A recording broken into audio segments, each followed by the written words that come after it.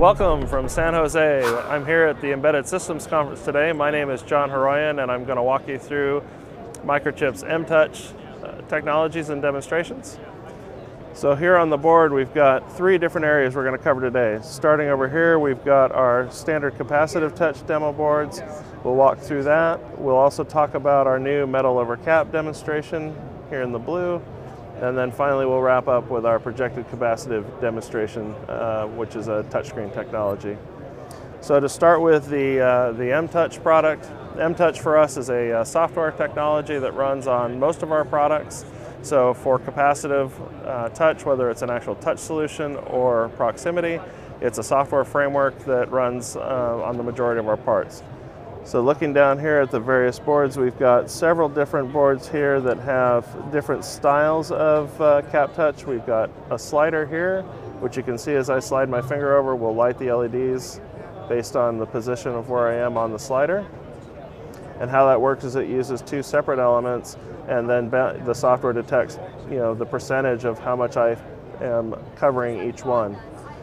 This second one below is another slider demonstration using a different element shape and size, and the difference being that it's more of picking up which of the four elements I'm on. Moving the next step down, we've got a keyboard matrix here. By touching each button, certain LEDs will light up. The definition of how these buttons work, whether or not one can be touched or two can be touched at any given time, is application software that sits on top of our mTouch framework. The last guy down here is just another example of our buttons. Again, lighting up LEDs. So this technology can either be used with the same software framework can either be done with proximity up to a 6-inch distance or used for simple touch switches. Moving on to our award-winning metal over cap demonstrator.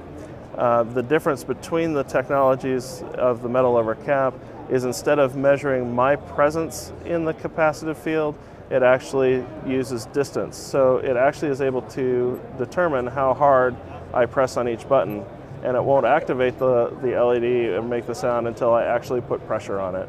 So the benefit of that technology is it makes the application able to be totally sealed and washable, and it makes it very, very robust.